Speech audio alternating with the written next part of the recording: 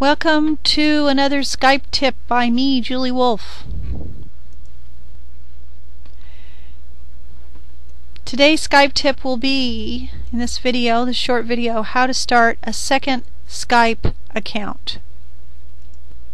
So the first thing we need to do to start a new Skype account is to log out of this one.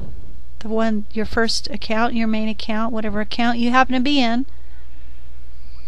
That's the sound. Okay, here we are at the main Skype menu, main Skype window as I call it, and where you get to log in. Well, here's one way to create a new account without using your old Skype name, without logging in. Right below the Skype name window you see a link that says don't have a Skype name. Da, da, da, da. You click on that and you can fill in a new Skype name. I'll make a third Julie Wolf 3. Full name. Oops. What do we want to use for full name? We want to use a real full name. If you want to get known, liked, and trusted online, it's a good idea.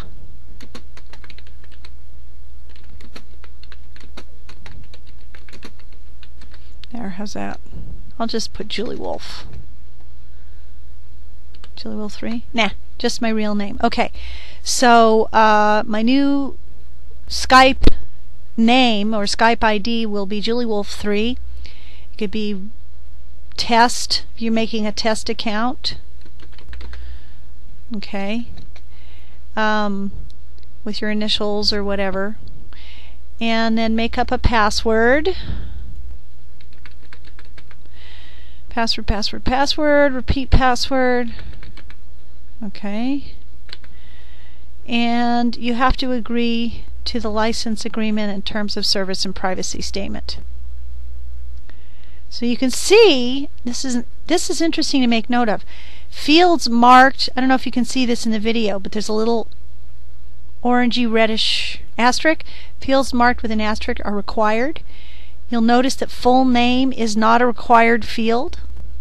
Apparently some people like to hide and not use their full name, and you won't get a lot of respect. You won't get known, liked, and trusted as well that way. So I'm putting a recommended red star here next to full name. Use your full name, please. Otherwise, we show you how to do it in your profile later. Okay, then we hit next. You need a valid email address.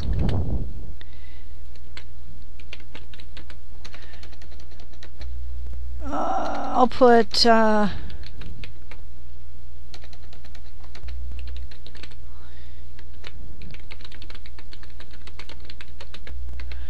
oops, careful about spelling. Julie@incomeassurance.com. You can decide whether you want to get Skype news or offers. This is a multiple account, so I'm going to uncheck that here. Country, you got to choose your country. City. Sign me in when Skype starts. If this is a second account, you might want to uncheck that. Might as well start with that unchecked. And go ahead and sign in. The Skype name you chose is already taken. Select from the following suggestions. So apparently Julie Wolf 3 is taken.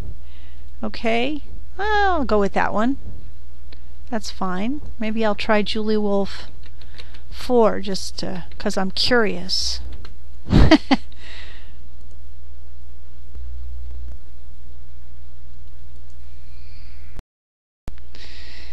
And you get this getting started. Hello, getting started is a simple guide for setting up Skype. You can test your sound settings, find and add your friends and give them a call or text them. Remember, you can text, send instant text messages, not just voice. And to continue, start here.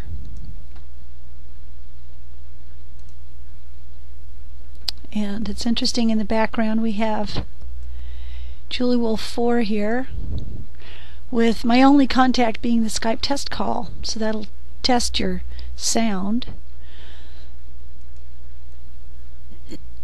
Check that your sound works. It's telling you how to do that. So basically you got the idea. That's how to create another account.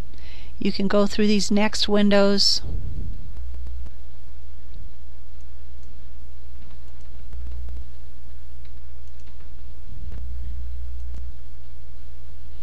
Congratulations.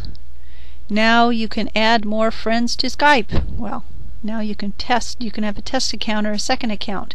Again, your main account should have your real name as your Skype ID. If you don't have very many contacts in your Skype yet and you have random letters or numbers as your Skype ID, you might want to start now before you gain a lot of Skype contacts and start a new account with your regular full name as the ID. Even with those, if you have a lot of Skype contacts, you might not want to change to a new main account. You can always use your full name in your profile, even though your Skype ID will be random letters and numbers. That can still work. Ask me more about that at our webinars. And you can finish this. Da, da, da, da.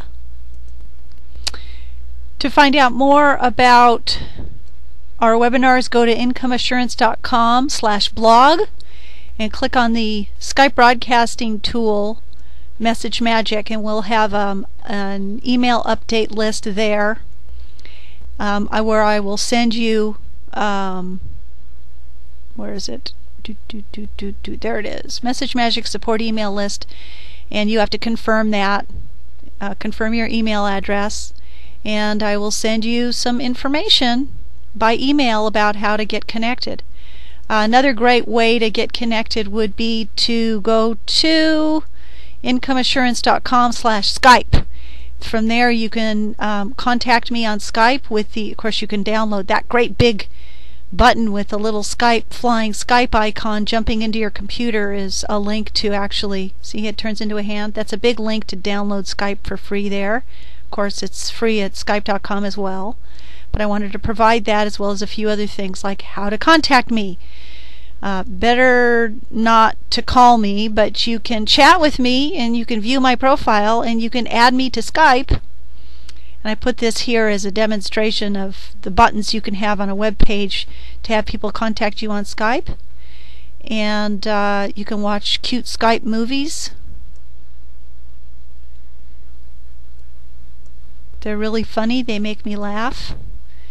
And of course we've got my Skype Tips email newsletter, which is different than the Message Magic Update newsletter, but we invite people to our webinars from both of those Skype lists. So you can sign up here to get Skype tips by email, and you can also connect with me on Skype from here and start asking me questions. Join my Skype room. So there's a lot you can do. So I hope this has been helpful. Again, incomeassurance.com Skype is a good way to connect with me on Skype. It's a good way to get going on Skype. Download it free if you haven't yet. And connect with me with chatting or adding me to your Skype here. Thank you for watching this video.